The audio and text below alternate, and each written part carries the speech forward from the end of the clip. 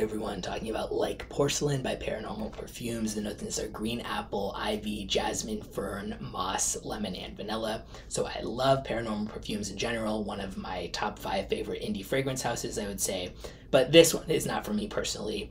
It smells too like clean, fruity laundry detergent fabric softener type of vibe for me, which is not inherently a bad thing, but I just don't like those type of fragrances, and it's not what I'm looking for out of a wearable fragrance. Pretty unisex, I would say, overall. So if you like the idea of that type of thing, like green apple and jasmine, but also with like some darker green side as well, and like a little bit of clean sweetness, then yeah, this might be a bigger hit for you. It's just not my favorite, and it's probably my least favorite out of the ones I've tried by them so far, but again, largely down to the scent profile. But I'll link in the description where you can get a bottle or sample.